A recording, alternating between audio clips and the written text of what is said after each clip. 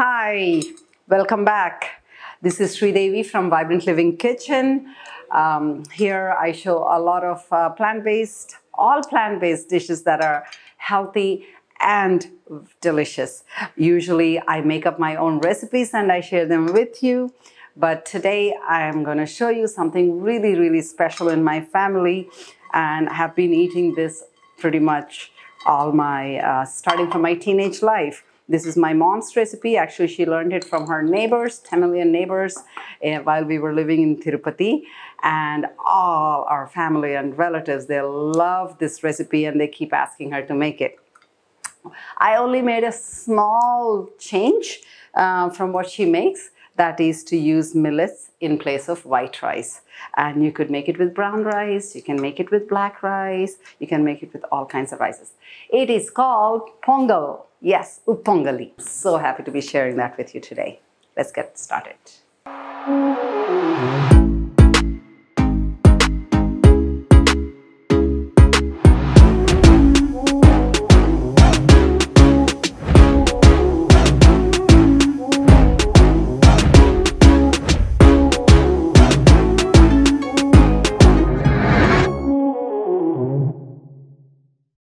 So I am roasting cashews, dry roasting cashews for our recipe of the day today, uppongali. So roast them and keep them aside. We're going to use millets. I'm using foxtail millets, 3/4 of foxtail millets, 3/4 cup of foxtail millets, 1 cup of mung beans. Okay, foxtail millets should be soaked for at least 6 hours and use that water that you've soaked in. Okay, so that is for foxtail millets. You can also use udalu, varigalu, all kinds of little millets for this, or you can even use jowar rava. And mung beans, like this, split ones, and you don't need to soak them. You want to lightly toast them before using. 1 cup of mung beans,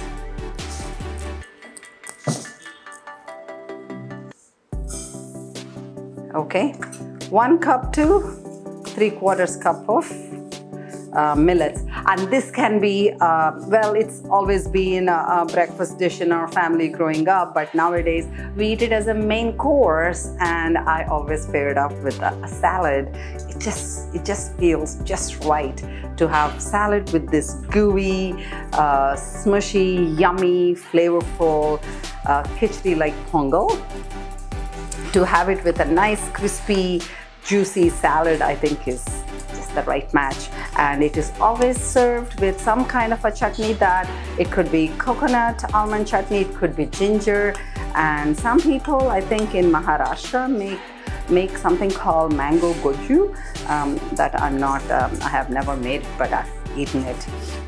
So you can do any of that. Today I'm going to show you how to make this pongal. Okay, just toast it until you smell nice smell. And you want to use 6 times the water of lentils and millets together. So 6 times 1 3/4. So that's like 10 cups, okay? Close to 10 cups. So then it becomes nice and gooey. Okay. And then I'm adding millets with the water in it, and we need, how many did we say? 10 cups. Okay, so 1 liter is about 8 cups. I'm gonna add 2 more. While it's cooking, we'll make the popu seasoning for it. Very simple, yet flavorful. Okay, I'm going to use coconut oil because it's a plant-based kitchen and I don't use ghee, but traditionally it's made with ghee, and a whole lot of it.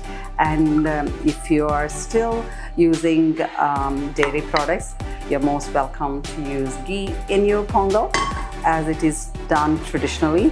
But with coconut oil, it's just as fabulous. any lentil preparation with lentils, you want to take away the froth. This has anti-nutrition. It has something called phytic acid. It is very hard for our body to digest. So get that out and then you'll be fine and you can enjoy your pongal. This helps in not getting gassy and bloated with your pongal. All right, so the lentil and millet mix is getting cooked. It's almost done. So I fired up this other pan to make the seasoning, popu. So, and okay, so we're gonna use coconut oil kind of generously. I put like 3 spoons, and in that, gonna use cumin, okay, like a half a teaspoon of cumin. And I'm gonna use, okay, you can just use black pepper and not use chilies at all and coconut, but I'm gonna use both chilies and black pepper, so I'm gonna use less black pepper. Otherwise, you're gonna need about 1 tablespoon. Now that I'm using green chilies, I'm gonna use half a teaspoon of black pepper, so not to make the dish too hot. So crush it a little.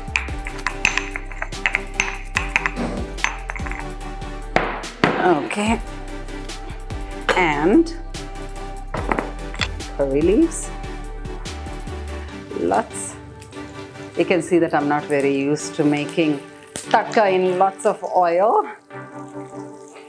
but this is a special dish that calls for, you know, a little bit of oil. And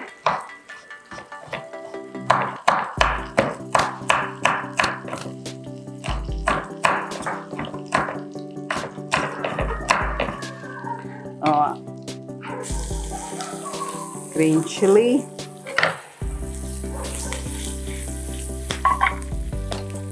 hing,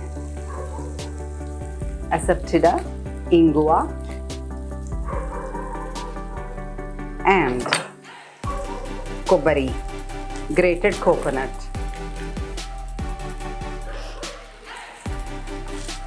And a little bit more coconut. Oh, it smells awesome. You can skip the coconut and green chili part and just add only black pepper. That's one version. This is another version. So it's getting toasted nicely in coconut oil. It smells great. So you don't have to add green chilies. You can just do only black pepper, which is what my mom does most of the time, but she gave me this variation to tell you guys because she also liked this. And I think she may have, you know, said that also because, you know, I use a lot of coconut in our dishes, and also that we are using coconut oil and not ghee. So it goes well. Very sensible mom. Okay. Here. Okay, it's cooked, and you don't want it to cook too dry because it's because of lentils and millets. It's going to get kind of hard later. So it smells awesome here. This is cooked. You don't want to cook it too thick, this mixture, because as it gets cooled down, it gets harder. So I fried up, roasted, toasted, and fried stuff. And now I'm gonna mix it all together into the cooked lentil and millet mix. And our pongal is ready. Oh, I'm so hungry. Ooh, ooh.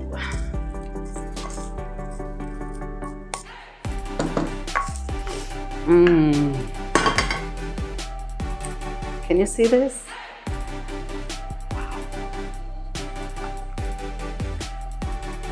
Thank you, Amma, for always teaching, for always being so sensible and teaching me such wonderful things all my life, such wonderful dishes. That's great. So our uppongal is ready. My mom's uppongal with a little variation. We made it with foxtail millets today. Let me serve this up. My mom would be putting like another few spoons of ghee at this point. It's very heavy, nourishing, and satiating. So watch for the portions. And I would definitely serve it with a nice crispy salad. I know it's like, what salad and pongal?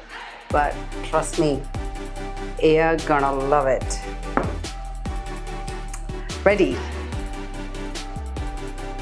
Isn't it easy? Healthy food is not that difficult. Food is not rocket science at all. Don't be getting into all kinds of fat diets. Eat good, wholesome food, whole meals with natural and healthy, natural and naturally grown ingredients, and make sensible food choices, and don't ever have to diet. You have to eat healthy every day and enjoy what you're eating. Also, your food always has to be tasty and healthy always, and that's what is our motto here. I've been like this always because I'm a big foodie, and the stomach space is really important. It is very valuable real estate, and don't waste it with food that doesn't serve you right. I hope you enjoy this video, enjoy this recipe, and make it for yourself and your family. If you like this recipe, share, and if you haven't subscribed to this channel, subscribe. Thank you very much for your time. See you next time.